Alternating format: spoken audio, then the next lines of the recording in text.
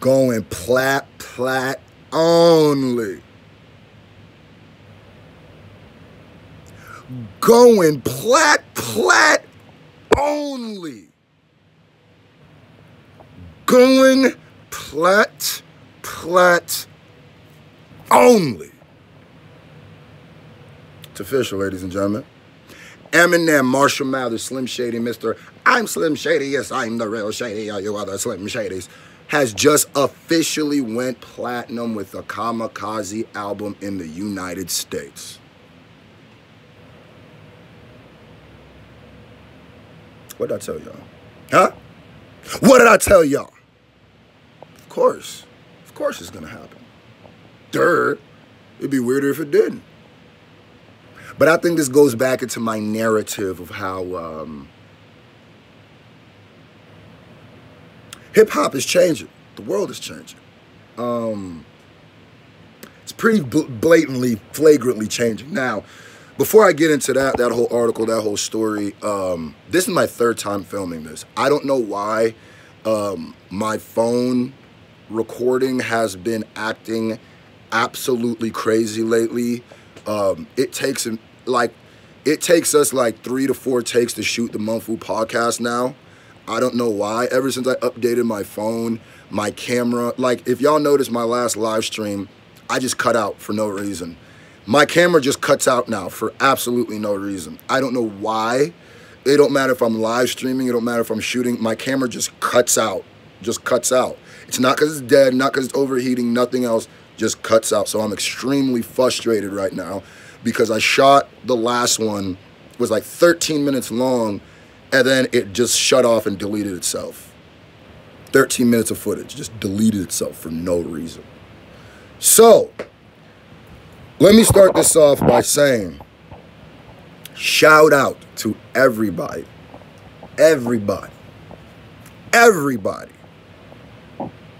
who listened to my Vic Mensa diss track that I dropped last night, Vic Mensa. Now, the reason why I did that song, today's live stream, we're going to be talking about the song. We're going to be breaking down lyric for lyric.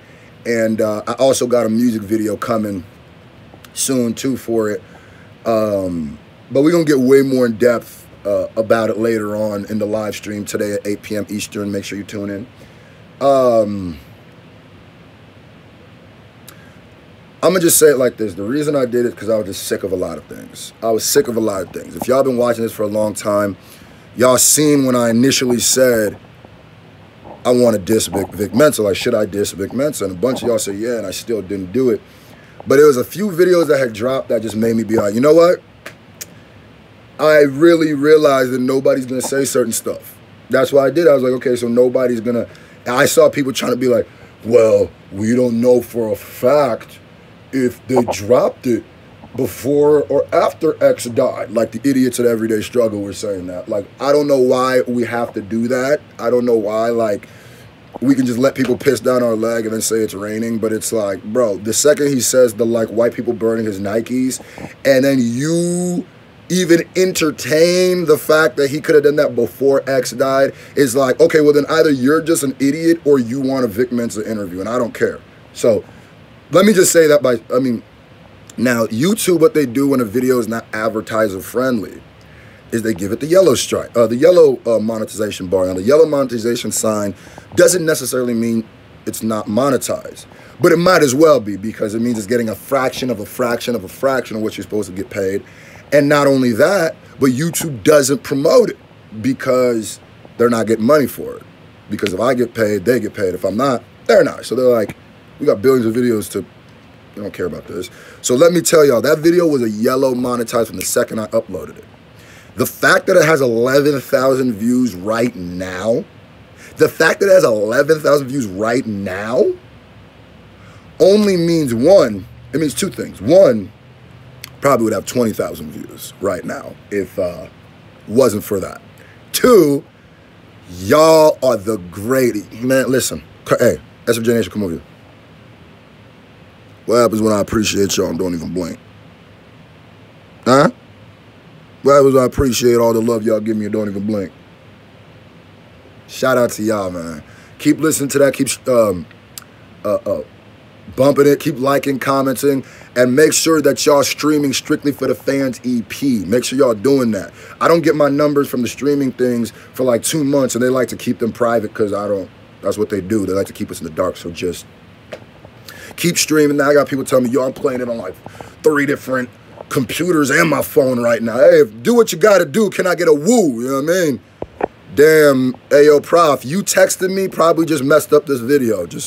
So if this video cuts out at the end, it's because Mumfu Prof texted me. So everybody, it's going to be his fault. If it abruptly ends, it's because of him. So let's get into the point of this video. Let's get into the point. Let's get into the real meat and potatoes. Meat and potatoes.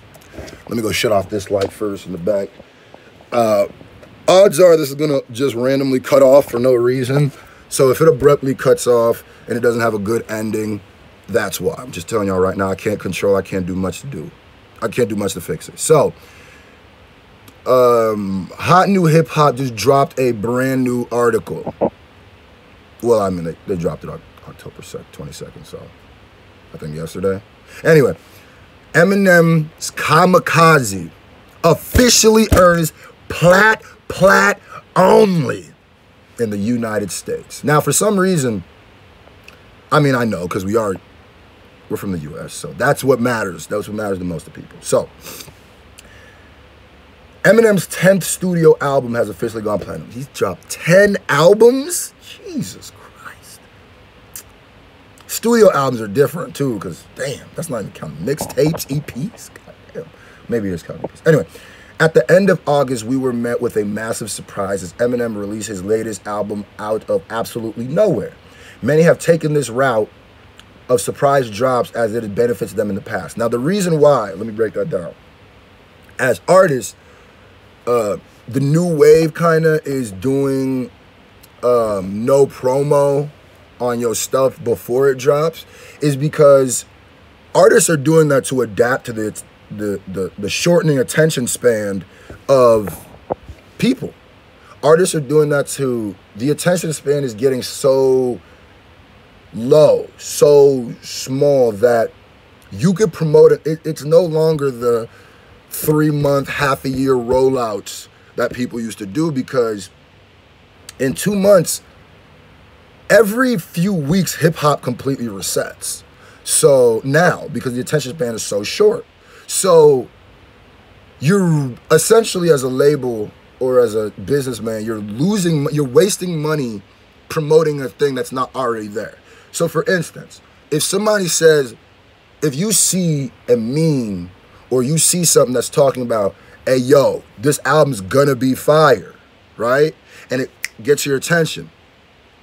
If that thing isn't, if the thing that is promoted isn't there for me to consume automatically, there's a good chance with all the stuff that we see in a given day, standing in front of these computers or these phones, we just consume so much that we might forget. So really, success in this era comes after the project drops. So that's why they're doing it, essentially. And the fact that M has galvanized attention for his album, for this album, for 2 months in 2018 is big. It's very big. People are just as invested in this album now as when it initially dropped. You know what I mean? Make sure y'all streaming that Strictly for the Fans EP, man. We are going to be selling physical copies tonight on the live stream. Last live stream, I sold a grip of physical copies. You know what I mean? I signed them. And I mailed them off all by myself yesterday. It took a whole day, doesn't matter. We sold like 15 or 20 on the live. My goal is to sell 200 physical CDs. If I can sell 200 physical CDs on this project, that means a lot. That's gonna open up a lot of new doors. That's gonna change a lot of conversations, because the ability to sell a physical product like that, especially with where I'm at right now, 200 to 3, that's big. That's huge. Right now, we're at like 30 albums sold. It's only been out for like 3 days, right? So just think about it, man. 30 albums sold, 170 left. We started with 200, right? And I know it sounds like 107, that's a lot. Listen, I'm just setting a goal to sell a certain amount every live stream. I don't, you know what I'm saying? Just keep hitting me up for physical copies. It's doing a lot for the brand. They're only $13 after everything, or $15 on the live streams after everything, but it does more for me than a lot of things, honestly. So anyway, back to this thing. M decided to try and try dropping without a surprise album. Ended up paying off, as Kamikaze is seen as the most exciting album of the entire year. I don't just think it's the most exciting album of the entire year. I think it's the most exciting album that M has dropped in the last decade. None of the R albums, to me, are anywhere near. It's not even about good, it's about impactful. I feel like the R albums, Revival, Recovery, Relapse, they were more for Eminem fans. They didn't really break the ethos of the hip-hop culture. By the way, if this cuts out, I'm just telling you right now, my phone is acting crazy, so I apologize. But I'm going to have to let that one rock. I'm not shooting this again. This would be my fourth time if I shoot again. Anyway, let me do a metaphor with that, because some people might not understand what I'm saying. Okay, so when I live stream, right, if you pay attention to my live stream, my biggest live streams are obviously when something new drops. Whether it's Kanye, Wayne, M, even MGK. Those are by far, hands down, the biggest streams. And do you know why? Because I'm tapping into the ethos of the hip-hop culture. Those are the ones that are done to galvanize new fans, bring more people to the product. The other streams I do, usually, by the way, I stream Mondays, Wednesdays, and Fridays. Thursdays sometimes too. Just make sure y'all tune in. Shout out to the donos in advance. Shout out to everybody who's going to buy a CD today. Shout out to anybody who's going to donate for a freestyle. Y'all literally keep this going, because YouTube pays us in kibbles and bits. So, and a lot of people be like, yo, Screw, you should start a Patreon. You should start a Patreon. And I see, because like, there's other YouTubers that have Patreon. People be donating multiple thousands of dollars a month. And I'm like, listen, instead of doing that, because people donating to a Patreon is kind of weird to me. I used to have Patreon, but Patreon makes it like if you forget to unsubscribe. I don't want to do it like that.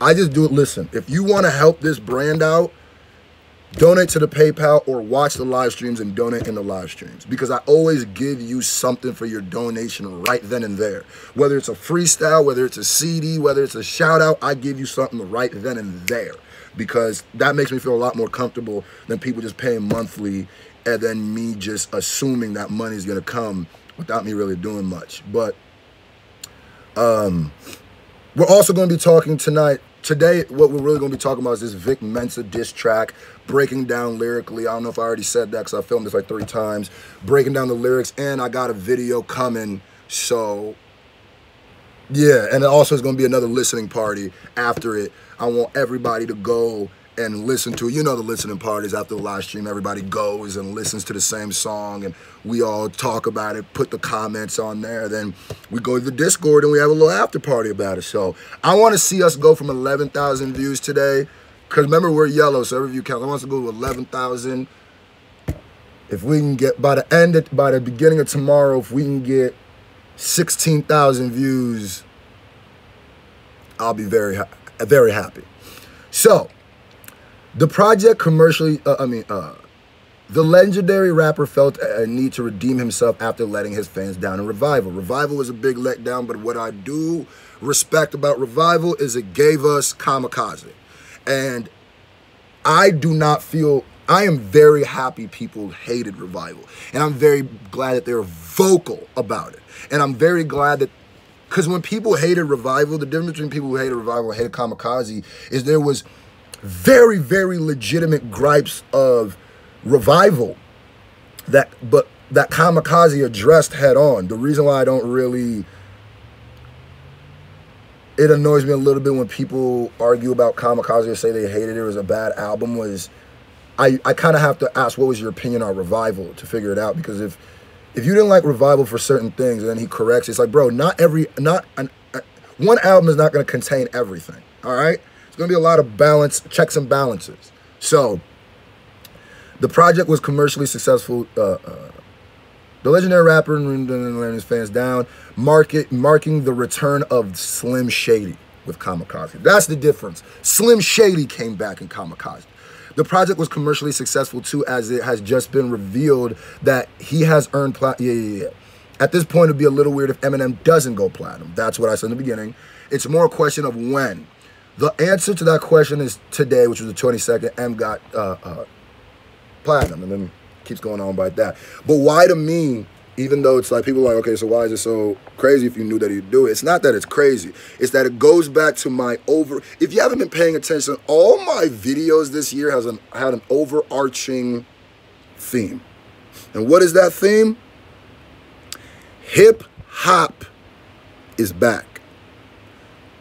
2018 at least was the year of the lyricist, especially towards the second half of it. Let's carry this into 2019.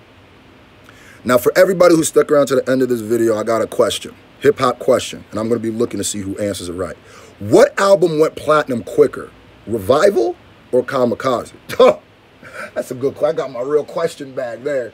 Put it in the comment section below. Keep streaming Strictly for the Fans EP. People are hitting me up every day, telling me that that's their favorite project of mine. Even the new people, like, yo, this is dope. Listen, you know what makes my day? What takes my breath away? Every time I see someone screenshot me that they purchased the album or digitally, or when somebody hits the Strictly for the Fans EP at gmail.com and asks for a physical copy, or somebody even screenshots them listening to it. I ain't nothing but just a nigga with a basement where the tiles ain't all there. You know what I mean? Y'all make me feel like I'm really important. See y'all today at 8 p.m. Eastern. I love y'all from the bottom of my heart. F Vic Mensa to the bottom of my heart. Also, y'all keep commenting, liking, streaming. Let's get that to 16,000 views by the end of the day. And I'm dropping a video to that too. By the way, I got a goal for the next video I'm going to drop for Strictly for the Fans. I think when we hit, let me just say, since we at 30 right now, when we hit, I want to say 100, but I'm going to be nice. When we hit 80 albums sold, let's put a big goal, 50 more albums sold. We sold 30 in 2 days. I would start dropping videos for Strictly for the Fans. So it's on y'all when y'all want to see it. Hit me up for physicals. Yiddy!